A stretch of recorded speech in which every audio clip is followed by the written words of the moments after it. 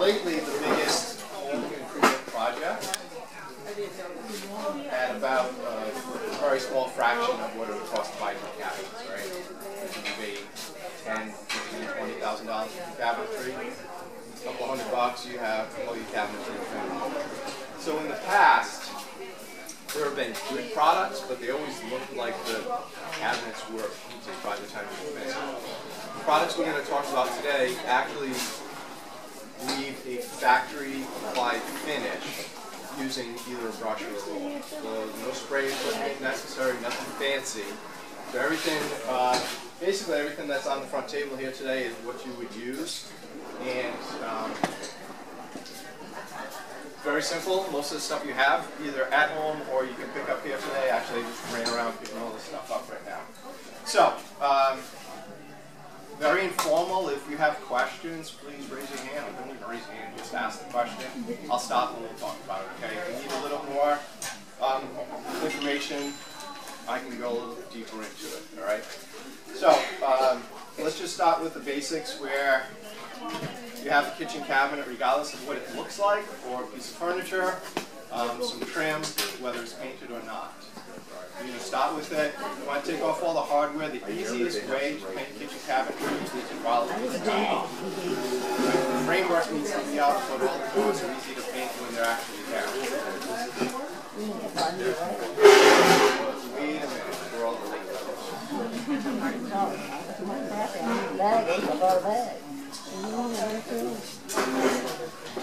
So the first step you want to do, you want to take off all of your hardware. You're probably going to want to replace it anyway. If you're about to refinish all your cabinets, you probably don't like the hardware that's on there anyway. So take off all of your hardware. The next step is you want to make sure that everything is clean, dull, and dry. So some kind of cleaner, Durtex, TSP, Simple Green, any kind of cleaner, especially in the kitchen, you want to make sure you get off any grease, anything that has been flying around for the last 20, 30 years, whenever the last time it was that you put cabinets up, right? So once they're clean, clean them. I always recommend that you then rinse it. Again, just take a clean cloth and just wipe it down. Make sure there's no residue behind. Typically, Durtex or Simple Green, you don't need to do that, but just to be on the safe side, make sure you get all of it. Okay? Next step, and by the way, if you decide not to take off all of your hardware, you probably want to tape it off. Something like frog tape or any glue tape works very well. These are, they have light adhesive, so you can peel them off, you don't leave any residue behind. How are you? So once you have the, yes? If you were going to remove hardware and replace it with something So, you want to patch up all the holes. Right? Any kind of patch like this or a wood patch, you're going to fill in all of your holes, and that goes with the next step. So once you do that, your next step is you want to sand everything. Alright? Very lightly, so it's just like dusting. You don't have to go crazy and get down to bare wood. Good morning, everybody, and welcome to Ladies' Day. I have 2 more winners in our door prize drawing. Faye Shea is a winner, and Alexandra Weiss. Faye and Alexandra, if you're in the store, please come to the service desk and pick up your prizes. And thanks for joining us today. Winner. All right. You don't have to go right away if you want to watch the presentation. You'll be able to pick it up anytime. Again, you don't need to get this down to bare wood. Sanding block or regular sandpaper. Sanding blocks are nice because you can get into all the nooks and crannies depending on the shape and size of your wood, right? So this is basically all you need to do. Okay, so you just want to scuff it. And that gives it what we call tooth, or just a little bit of bite. The next thing you want to do is you want to use a tack cloth. Tack cloth is just cheesecloth that's impregnated with a little bit of varnish. And this will just get up any of the dust.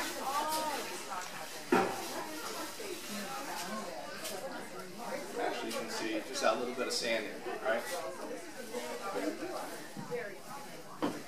So now you have a choice.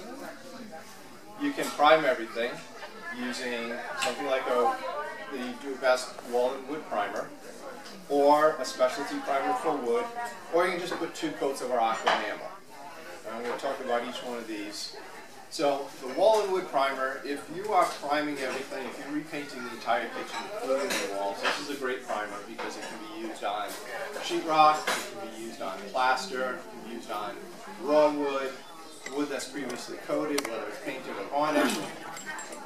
It can be used on basically anything inside your house. So it's a nice one coat does everything primer, so you don't have to get all individual specialty primers. Right. So that's one option. The other option is that you use 2 coats of the Aquanamel. So Aquanamel is a little different than typical wall paints or typical kitchen or woodwork products. Now, under the Do-Best label, we do make a kitchen and bath and trim finish, but that looks like painted woodwork when you have it. What the Aquanamel is an oil-based technology that's encapsulated in the water molecule. I don't know anything about chemistry, worst class in high school and college. All I know is that it's awesome when it's done. This is my project for this couple of years. I'm doing all my So, the oil is what gives you that nice smooth finish. The water molecule that's wrapped around that oil-based molecule is what allows us, number one, to sell it in every state in the country, whether it's VOC regulated or not, whether the government regulates the products that are in the state. And also, it allows it to dry a lot quicker. Some competitive products take up to 16 hours to dry. Aquanamel dries in 1 to 2 hours, where you can start using it after 4 to 6 hours. You'll actually be able to handle these drawers after about 2 hours. If you wanted to hang them back up, you could. I would recommend that you wait, but you could, if you needed to, or at least move them somewhere else, you could do that after an hour or 2 hours. And again, that depends on the temperature. If we were doing it in this room, way back there, definitely in an hour it's done. The back half of the room, where it's a little cooler, it might take an hour and a half to 2 hours. But if you're at least above 50 degrees, this is going to dry in more than 2 hours. So, after you've sanded it, after you've used your tack cloth, all your holes are filled, you have a nice finish that kind of looks like this. The rest of it is just painting. What's really nice about Aquanamel, and I'm going to skip the step where we put the primer, and I'm going to cheat also.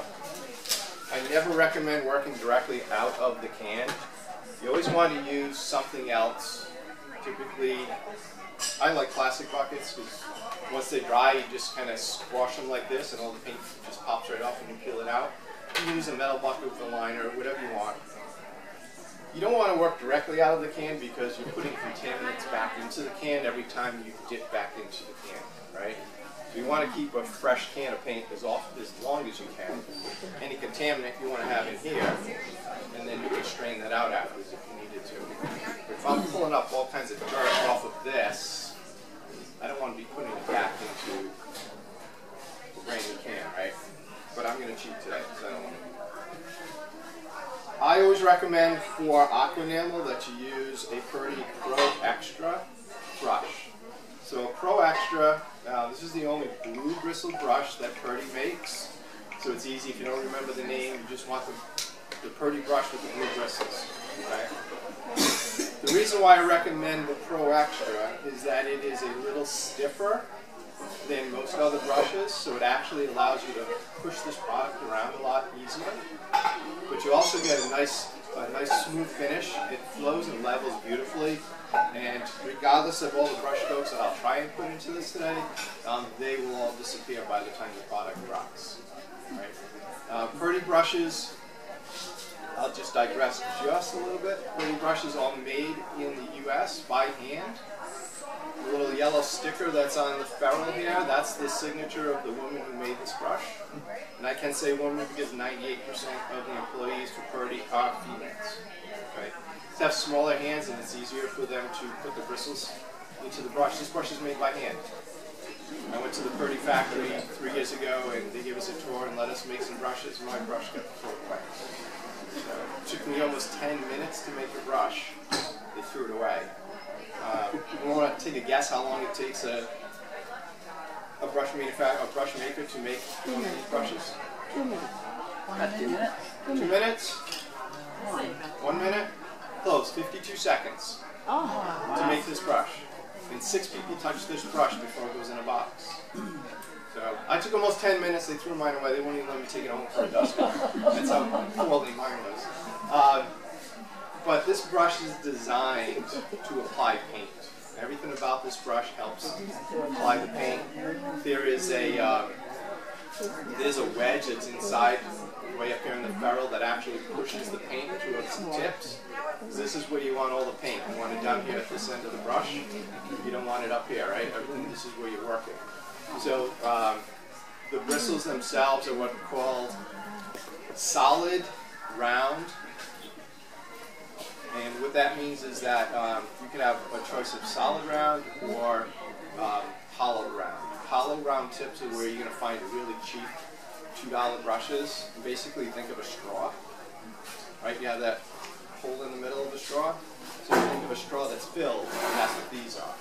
The purpose of that is that as this brush wears down, it still has a tip on it. But if you have one that's a round, open filament, as the tip wears off, now you just have a bunch of straws. So then you're going to get all kinds of brush marks. But as this one wears down, you still have the same type of tip all the way through. Yes? So there's a couple of things that you want to think about when you're choosing your brush. Number one, what is the size of the project that you're doing? And how intricate is it? Okay?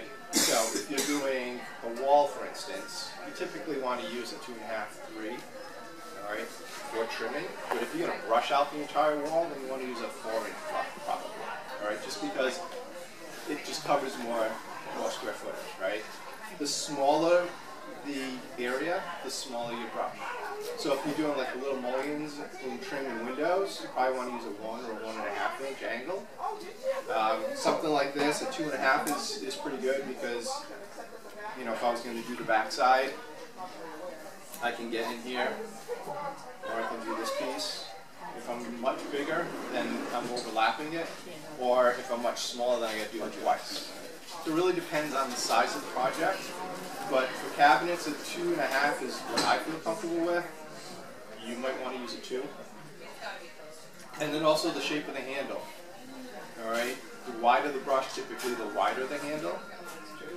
1-inch brushes usually have what we call a rat tail or a pencil handle. It's very small and it allows you to manipulate it easier, so you can make all your little twists and turns. And the wider brushes usually have what's called a beaver tail, so it fits better in the palm of your hand. Okay. So the angle versus straight is really what you feel comfortable with. If you have a lot of cut work to do, then an angle is best. If you have a lot of flat work, then a flat brush is best. Yes? Do you recommend wetting the brush before? The brush, no. If you're going to use a roller cover, it depends on the roller cover that you use. Some roller covers do require that you wet them first, and that helps them absorb more paint. Depends on what the roller cover is made of. So I'm going to talk about doing this with a brush. We can also, if you really wanted to, use a little mini roller to do the cabinets with. All right. This is a 1/4-inch nap. I would not go any thicker than this. So there's different thicknesses of the texture of the fibers that are on here. So this is 1/4 inch. This will give you a nice mirror-like finish. Hello everybody and welcome to Damariscotta Hardware's Ladies' Day. I have 3 winners to announce in our door prize drawing.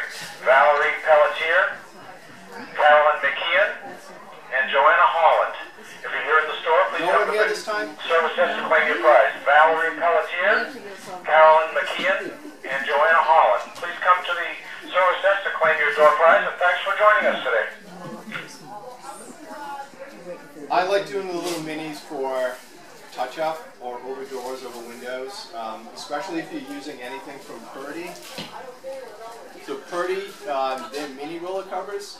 The fabric matches what's on the 9-inch roller cover. So if you get a white Dove 9-inch and you get a white Dove mini, they have the exact same fabric. If you use one of the generic made in China ones, the fabrics don't match anything. So when you go to touch something up, you can always see the difference. If you're touching up with the exact same applicator that you did the rest of the wall with, you'll never notice where you touched up. Or if you have a small area around doors or windows, you're never going to notice it. Yes? So you know how some companies, like in a big box store, they have the same name?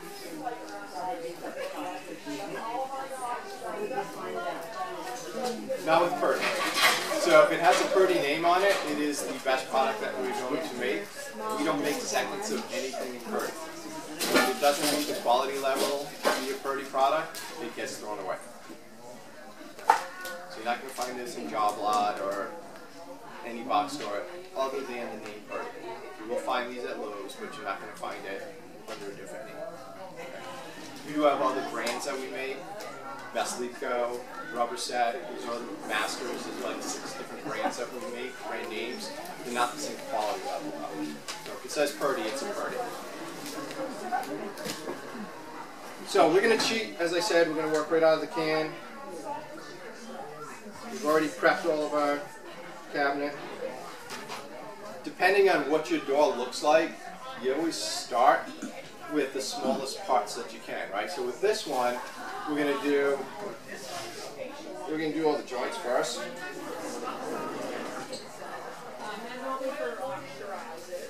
You don't want to put a lot of paint. I mean, you notice I don't have a lot of paint on this.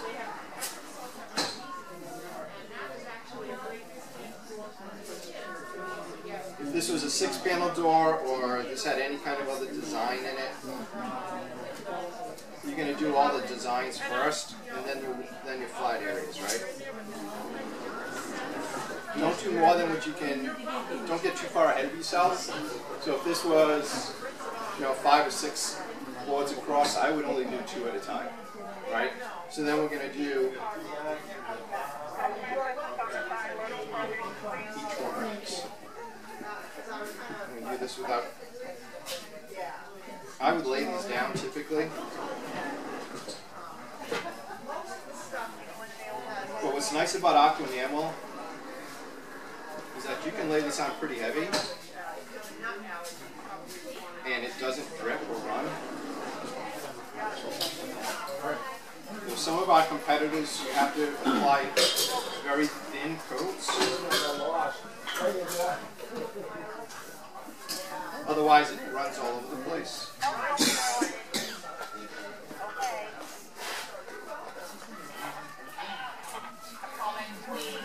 So the only drawback to Aquanamel, really, is the fact that since it is an oil-based product that's encapsulated in the water, it does have that alkyd smell. So you really want to use it in a well-ventilated area, or make sure that you open the windows after you're done or whatever. So this way you don't have that smell just sitting in the house for a while. I did all my 6-panel doors last weekend, and my wife complained when she came home that she could smell it for the next 2 days. So it snowed, so I couldn't open the windows. So your first coat might look like this. Alright, if you want to really get particular, I can make this look really nice, but I would typically put a second coat over this anyway. Alright. You can recoat this after about 2 to 4 hours.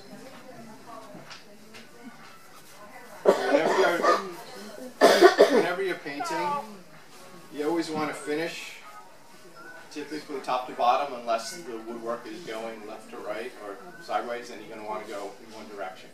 You don't want to go across if it's going up and down and vice versa. Right? You want everything to flow in the same direction. I'm not going to touch this again. And we will just let it dry out this way. If you keep going over it, what's going to happen is as this product starts to dry, again, because it's an oil wrapped around, water wrapped around in oil, the water is starting to evaporate off. Now each time I touch it, I'm going to stop pulling some of that oil, and now it's going to start actually lifting. So once you apply it, you just let it sit. Regardless of how pretty it looks right now, we're going to let it sit, we're going to let it dry a couple hours, then we can go back and we can put a second coat on it.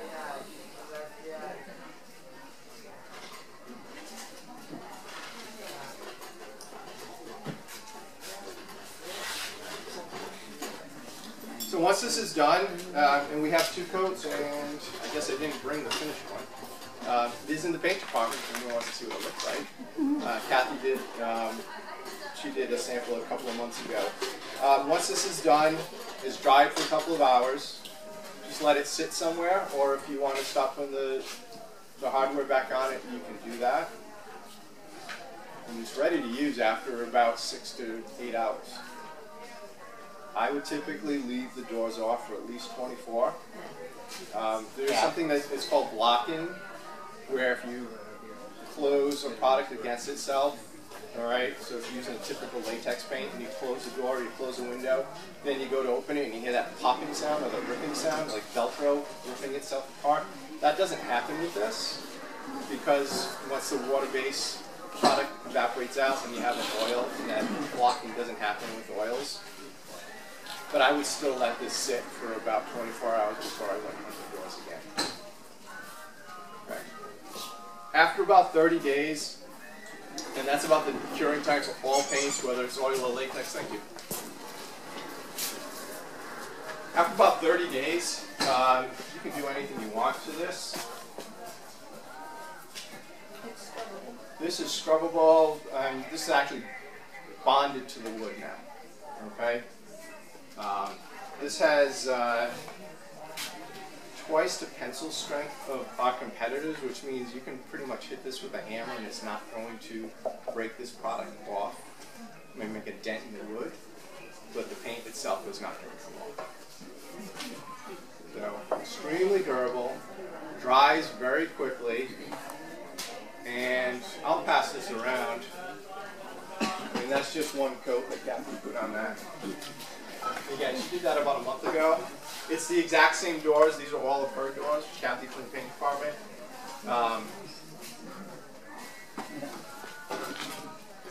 Is there a difference in the durability between satin, semi-gloss, gloss? So we do have 3 different sheen levels in Aquanamel. All 3 that you mentioned, satin, semi-gloss, and gloss. The durability itself, no. Not in this product. Actually, once you get above a satin finish, the durability level is about the same. It comes down to the sheen level. How shiny do you like it? What is this one? Is this black? That one is the satin finish. Yep. That's the satin finish. So they have the satin and the semi-gloss here. They do not stock the gloss. Gloss would be a special order, but if you wanted it, it's a real high gloss. Most people these days are satin or a semi-gloss, the most popular finishes. Okay. Yes? Is the semi-gloss easier to clean? Once you're up into these sheen levels, satin, semi-gloss, or gloss, they're all very easy to clean, very similar, especially with this product because it has such a good finish. Number one, the stains don't stick to it, so it's very simple. You can wash with Dawn or Dove dishwashing detergent and get just about anything. Oh.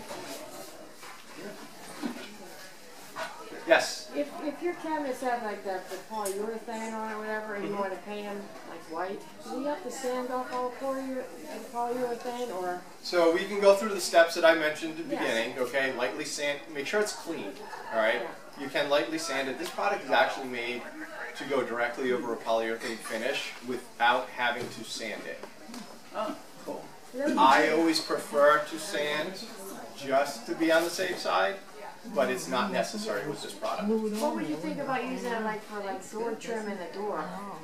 Absolutely. So right now, this product is labeled for interior use only. However, we've done extensive testing over the last 12 months since we launched this last year, and we are going to relabel this as an interior-exterior trim product with absolutely no change to the formulation of the product. So when we launched it, we just hadn't finished all of our testing for exterior use. So this interior product can be used on exterior doors, shutters, anything like that.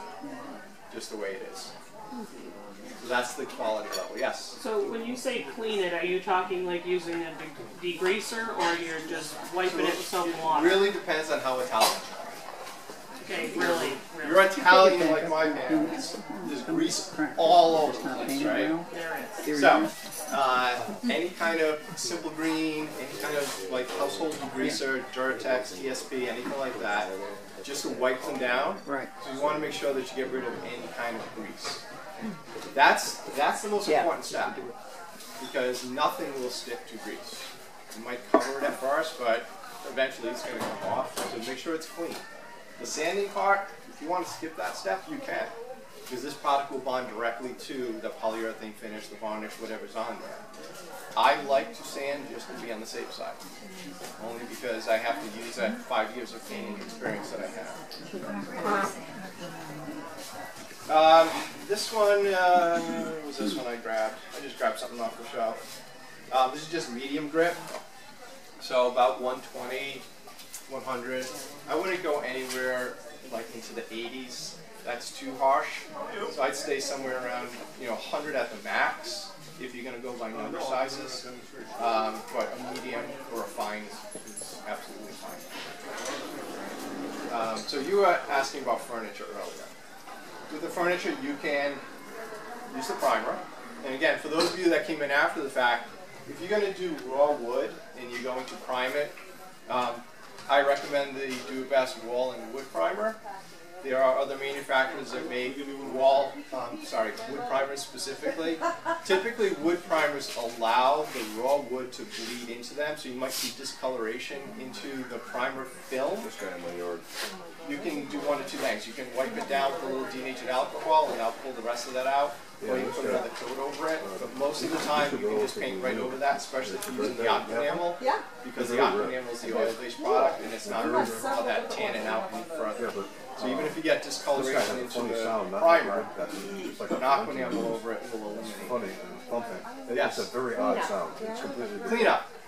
Good question, because this is a hybrid product, so it's again, it's an oil-based paint that's wrapped around with water-based paint, right? While it's wet, so this brush right now that I'm using, the brush that I'm using right now, I would use just soap and water. All right, actually just a little warm water in the sink. I wipe things out every time, because then I have to scrub the sink. But just a little warm water, that's it. Now, once it dries, before it's fully cured, it's now an oil-based product. So now you're going to have to use a little paint thinner, right? So try and get it while it's wet, and then it'll come right up with some water. Okay? That was a good question. I should have brought that up at the beginning. So, because it is a hybrid, you actually can clean up with water at first. Once it dries, you treat it like an oil-based paint. Okay? This finish, once it's dry and hard, you don't need to do anything else to it.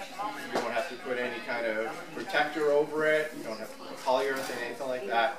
It is the finish. Just as that board that went around, that's 30 days old. Any other questions on that? Yes? Do you have a YouTube I don't know. They're doing it right now, so I don't know where they're going to put it. What's that? video? I was asking if there's a YouTube presentation how to. All of today's presentations are being recorded. They'll be on the video, on the YouTube channel for the store, Damariscotta Hardware. All right, so now I'm a YouTube star. All right, I Well, promise I'm good not day, going to everybody, and welcome to California. Ladies' Day. I just want to announce that we'll be having a presentation starting in just a moment at 12 noon. Rick Skoglund will be doing a presentation on backyard birding. Rick Skoglund, that will be in the Garden Center, which is at the end of aisle 4, and that'll be starting in just a couple of minutes. I also have some door prize winners to announce. Ellen Hunt, Regina Davey, and Elaine Sprague. If you're in the store, please come to the service desk. All right, so you your have 2 prize. minutes Ellen of my presentation. Awesome. Elaine Sprague. And thanks for joining us today. All right, so if you want to stay around and listen to backyard birding, that's the next one. If you have any more questions for me, I'm going to go to the paint department, and I'll be happy to answer any